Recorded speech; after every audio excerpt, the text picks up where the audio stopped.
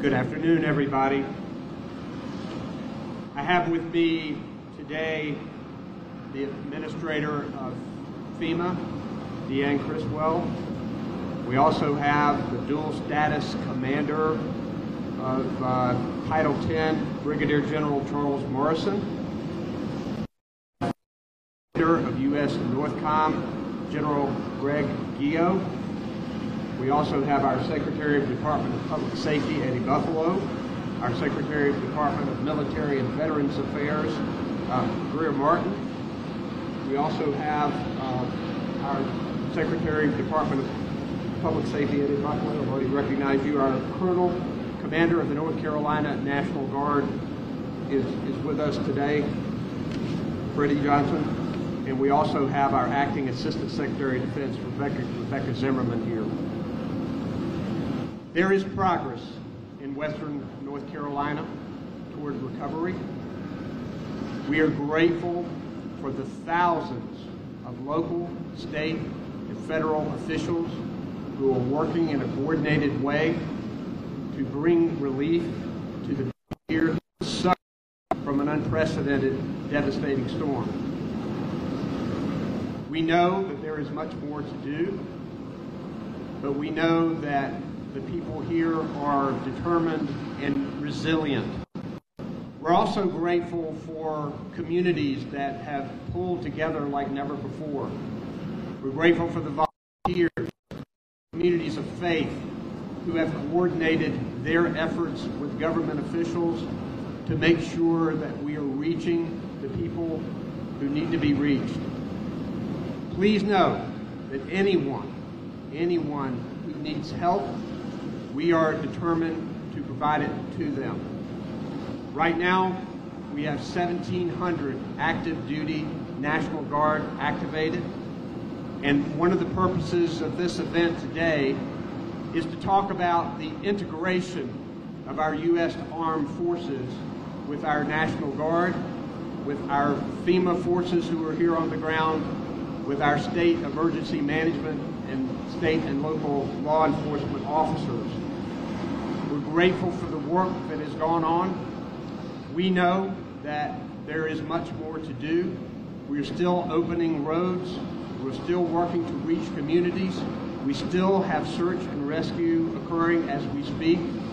But we know the people of North Carolina and will pull together, and that the people of Western North Carolina will recover from this storm and will work to be more resilient than ever. I'm now going to recognize the Administrator of FEMA, Deanne Criswell. Administrator. Thank you, Governor, and good morning, everybody. I've been here in North Carolina for a week now, a week today. I've visited a dozen of the communities with the Governor. I have been side by side with Governor Cooper, talking to mayors, talking to local officials, talking to the local sheriffs, talking to the fire chiefs, and hearing from them, listening to what their needs are to support their community, and to make sure that we are bringing in the resources that are needed. And I want to assure you, as I have told the Governor, that we at FEMA and the entire federal family are here to support the needs of these communities and delivering exactly what they want, where they want, and when they need it. I listened to these local officials during these visits to identify what else needed to come in. One of the things we identified was the ability to get commodities from the points of distribution to the front doors, because we knew that there were a number of isolated and limited access communities that were out there. I am so appreciative that my DoD colleagues are here with us today to support us in this critical mission. The Title 10 forces augmenting the incredible work that the National Guard has been doing since day one, helping us to truly meet people where they are and bring them these basic needs to help during this response. An event of this size requires significant support, and it requires that support from the entire federal family. I have been coordinating with my counterparts from all of the different departments and agencies to make sure we're bringing in what we need to support this community. I I have engaged with their senior leadership, and to date, we have brought in nearly 3,400 federal responders from across the different departments and agencies to North Carolina. This is 20 different departments and responders. This is on top of the 1,500 personnel from the Department of Defense that you'll hear from, as well as the thousands that you heard from Governor Cooper, from the National Guard, and all of the first responders that have been out in these communities since day one. This is a big team, but this is what is required. I have seen and I have led complex events.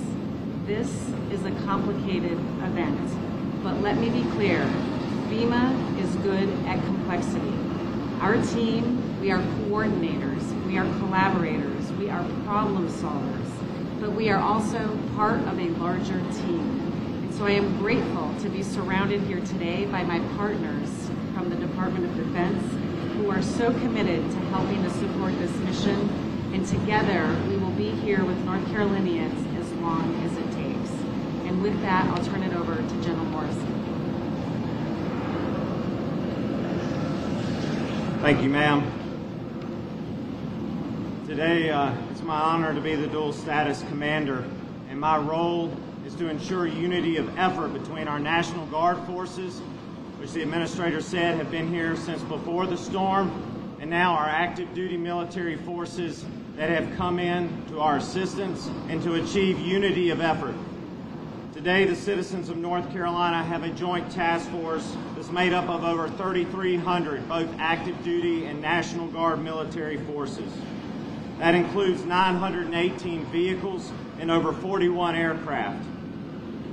Your North Carolina National Guard continues the efforts that they have had since well before the storm, places here like Asheville and all across western North Carolina. That also includes National Guard from across the 54 states of the Union. Just yesterday, we received 2 more engineered task forces from both Michigan and Virginia to add to that critical need here to our relief efforts. I want to speak to a moment about the active Army integration that has been seamless. Early communication between senior leaders allowed us to make sure that these active duty forces were equipped properly for the mission at hand. Normally, active duty forces are deploying to fight and win our nation's wars, and so we organized for the mission. Task Force Castle, which came right out of Fort Liberty here in North Carolina, arrived in Marion, North Carolina, and with probably 3 or 4 hours of sleep was conducting missions. They are on their 3rd day of missions here in North Carolina doing route clearance, and at the same time delivering those commodities that the administrator talked about to places that may not have had access to them before. But what they are finding is progress. They're finding that most places have most of the humanitarian assistance that they need, and in some cases they just needed assistance with donation management. So you have soldiers, both National Guard and active duty alike, helping organize the massive amount of donations from generous people from all across this nation. And at the same time, providing relief as we continue to push humanitarian assistance relief. The 101st Soldiers from Fort Campbell, Kentucky, arrived with infantry squad vehicles. I will liken these to all-terrain vehicles, and they are immediately assisting our FEMA partners with wide area searches to continue to make sure that we have located all individuals, and also where we might need to deliver more supplies. We also are having them team up with the North Carolina Department of Agriculture. Commissioner Troxler has provided us with locals who know the people and the terrain to allow us to get into areas that we might not have access so far to this point.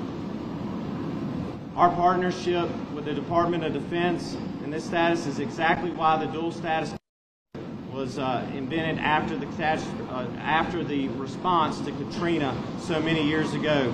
It allows us to seamlessly integrate all components of the military, both National Guard and active, to achieve that unity of effort in our response to relieve the suffering of our fellow citizens here in Western North Carolina. And I'll be followed by the Commander of the United States Northern Command. Sir?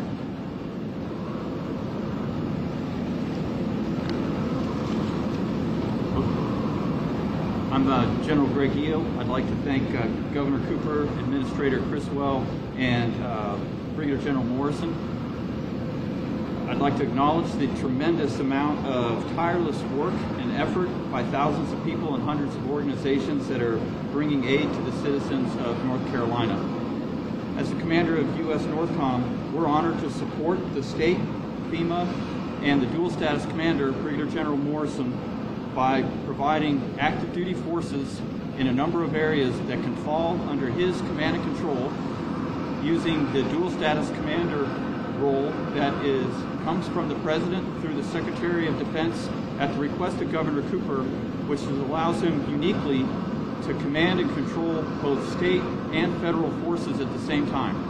That will bring the citizens of North Carolina a unity of effort and response where we can provide the types of capabilities that are needed that will fall side by side with the North Carolina National Guard troops under his able and forward-thinking leadership.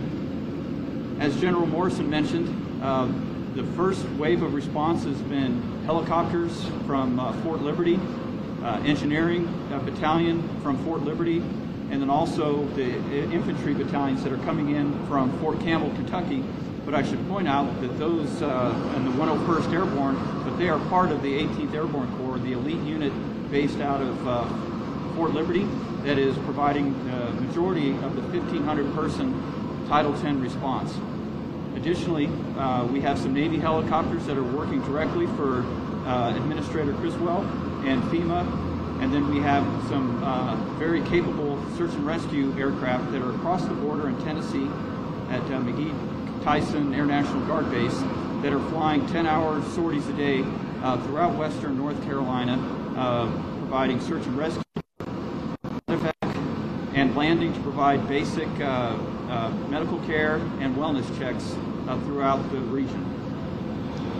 I'd like to close by saying it is a tremendous honor for us to support not only Brigadier General Morrison as the commander of these forces, but the state and FEMA in this most important and honorable mission for us, which is to help fellow citizens. Again, thank you very much.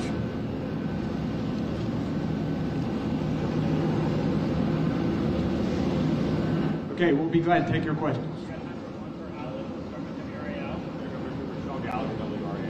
You mentioned progress is being made, but we don't have a timeline of when water will be restored for the people here, making it difficult for people to plan how to move forward. What's your expectation for having water restored to Western North Carolina? Well, that's going to be a community by community event because we had more than 50 water systems throughout Western North Carolina that were impaired or destroyed. Many of them are coming back when the power comes back. So people are getting water a bit at a time. By that I mean that communities are coming on one at a time. We're seeing progress in that. As for Asheville and the places in Buncombe County it serves, it's still going to be a while.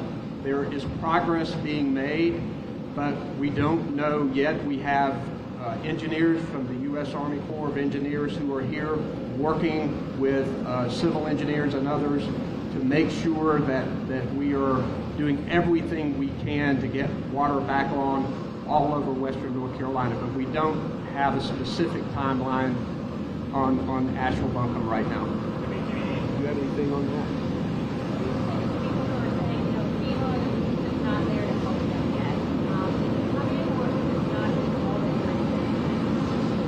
People who are saying that are misinformed or intentionally providing misinformation.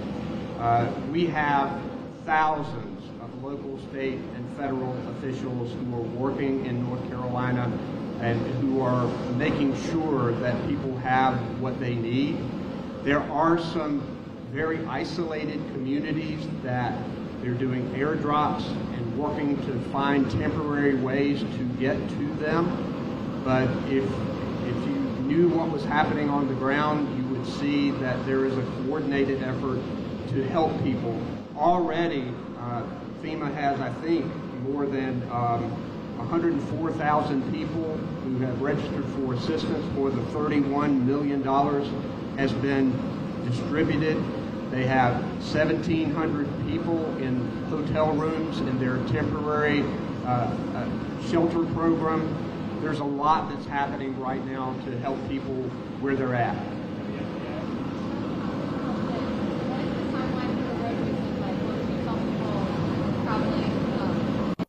We still don't want tourists coming to western North Carolina right now. We need to preserve roads for the commodities that are coming in, for utility workers, for cell phone workers, for people who are medical assistants. There's a lot of work going on to provide, making sure that people are getting their oxygen, making sure they're getting their regular medical supplies. So we don't want people coming right now. There will be some roads that will take quite a while in order to repair, because if you've been to western North Carolina, you know that some roads are very rugged on a beautiful day with no storm. Roads that have been damaged are going to take a while to repair, but we've already gotten $100 million in beginning emergency response from federal DOT. Our state legislature is going in Wednesday to provide additional funding. So we've got everybody on the ground working to repair these roads. Good afternoon. This might be better for FEMA or for the governor who wants to answer. We're hearing a lot of rumors about FEMA hindering or stopping distribution supplies being sent to West North Carolina from South Carolina. Is that the case? And are these rumors affecting your operations? Absolutely false. We are managing this disaster across 6 states right now. We continue to bring in resources. I had people on the ground before this disaster, before the storm hit this part of western North Carolina. We have continued to bring in those resources, and it was part of me being here on Monday of last week, working with the governor to identify what additional resources need to be coming in. I mean, if you've been out here and you've seen the air traffic coming in here and moving out into the communities, they are moving supplies, FEMA supplies, but also donated supplies. We have thousands of people on the ground, not just federal, but also our volunteers in the private sector. And frankly, that type of rhetoric is demoralizing to our staff that have left their families to come here and help the people of North Carolina. And we will be here as long as they're needed. Has what had an effect on operations? Oh, the rumor, I mean, what it does is it really affects the morale of our people who are trying so hard to get into communities. But the biggest effect, I would say, is people that have been impacted are afraid to apply for our assistance. Assistance that then they can get a hotel room. They can get reimbursement for some of the costs or damages to their home. If I can't get them to apply, I can't give them the money and the resources that they're eligible for. And we're hearing that people are afraid to apply for the assistance. And so we need them to know. I've heard rumors that if you take our $750 and don't pay it back, we're going to take your home. Absolutely false. The $750 gets you money to help with your medicine or the food you lost in your refrigerator. And then we're going to give additional money for the repairs to your homes and the items that were lost. We're going to help with any rental that they incur or any of the displacement costs if they went and stayed at a hotel. All of that reimbursed. And I can't give it to them if they don't apply. And if people are afraid to apply, then it is hurting them.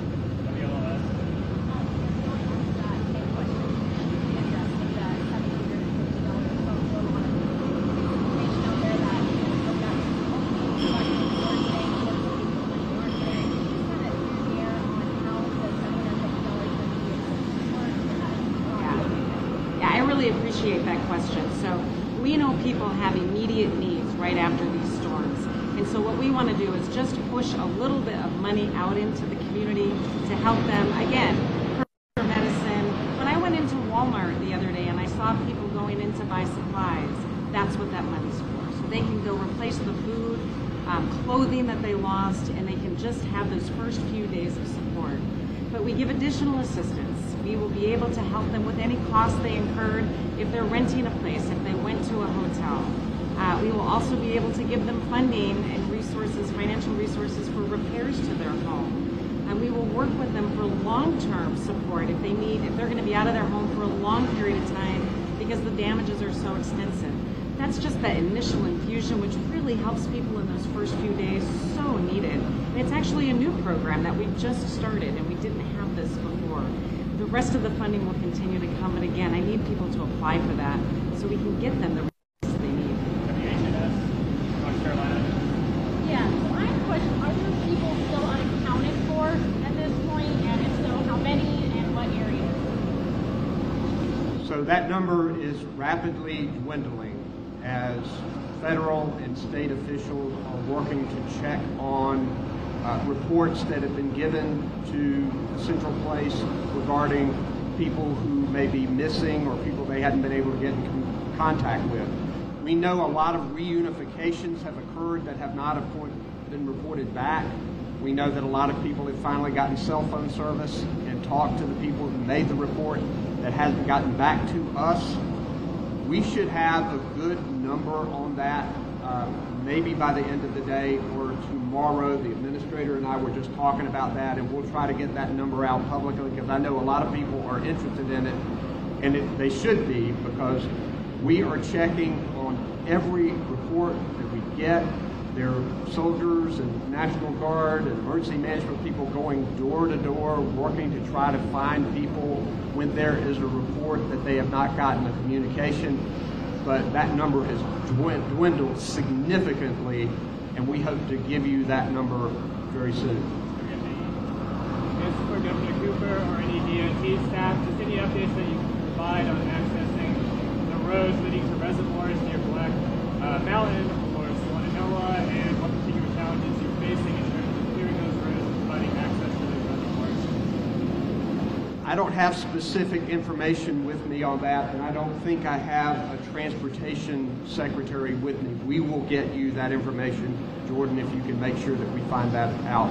We've got a little over 100 roads that are working to clear, and those kinds of roads are prioritized to make sure that we're getting utility crews in, repair crews in, making sure that we can get commodities to people who haven't been reached. Thank you all.